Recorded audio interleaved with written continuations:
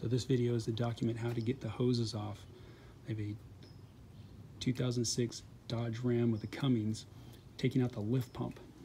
These are the pliers I got right here. Got them at Harbor Freight. They come in a package looking like that that say hose grip pliers. I use the middle size, the 1/2-inch one.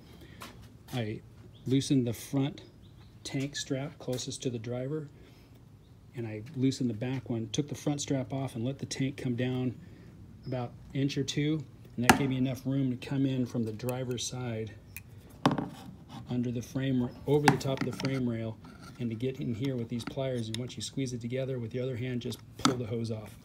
Sorry, the hose is in the vehicle. And then they tell you to save these little clips, and these clips right here, all you do is lift up on this here with the little, and it will slide right off, and you put those new clips on your fleece fuel pump is what I'm putting in.